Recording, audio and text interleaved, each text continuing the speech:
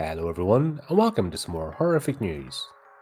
Okay, this seems a bit out of the blue, but it looks like we're getting another Terrifier movie, and the last one isn't even out yet, so let's have a look at it. Terrifier 4, it's officially happening, so strap in for more Art the Clown.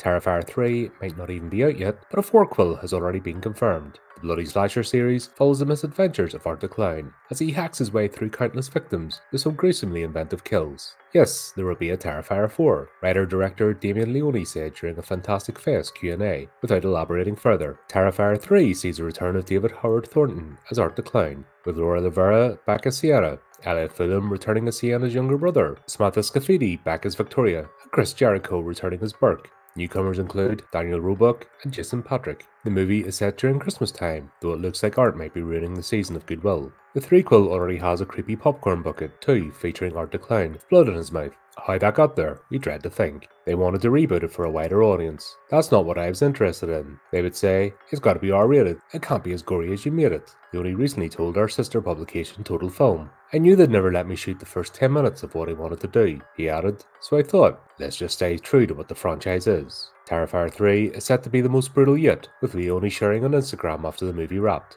If you thought Terrifier 2 was insane, we've reached a whole new level of horror madness that will most certainly blow you away. Get ready for the continuation of the mega slasher. Terrifier 3 arrives in theaters this October the 11th. You can check out our list of the best horror movies to fill out your watch list, or keep up to date with upcoming horror movies heading your way in 2024.